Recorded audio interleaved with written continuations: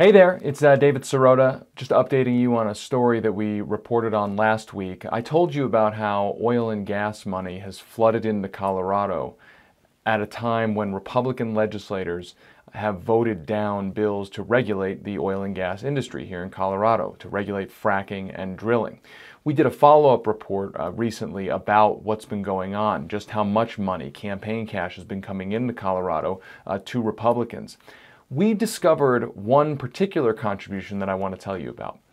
There was a bill in Colorado's legislature to force oil and gas companies to set their fracking and drilling operations further back from schools.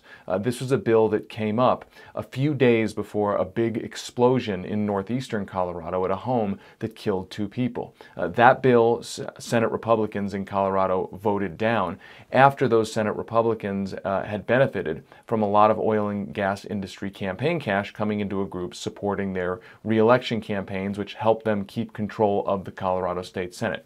One donation was particularly important that we have just discovered.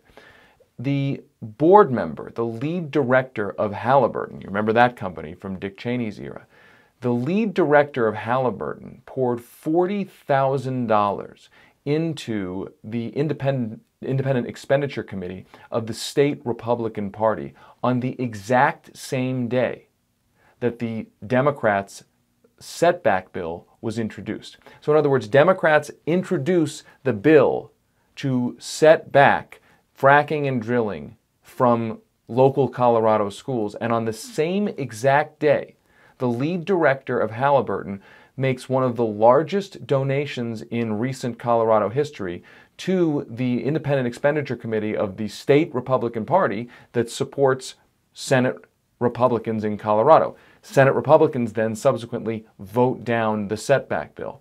Now, Halliburton has a huge operation in Colorado. It employs roughly 1,900 people here in Colorado.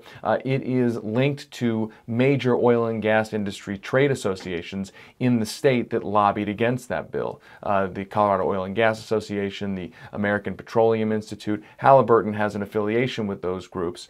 And so what you have here is a very explicit example of how money goes in this case to the state Republican Party's Independent Expenditure Committee, and a few weeks later a policy action came out of the state Republican Party that it supports, the Republican legislators, in the form of them voting down a bill that would have restricted the oil and gas industry's ability to frack and drill around local schools. Now, the lead director of Halliburton, he denies that his campaign contributions had anything to do with the Colorado legislation. He actually said that he doesn't pay attention to what goes on in the legislature, even though he's based here in Denver. I should also mention that he is also an investor in another local company. He runs a private equity firm that invests in another local company that is also involved in the fracking industry here in Colorado. But he asserts that he had nothing to do, no idea, and the campaign contribution had nothing to do with the legislation here in Colorado.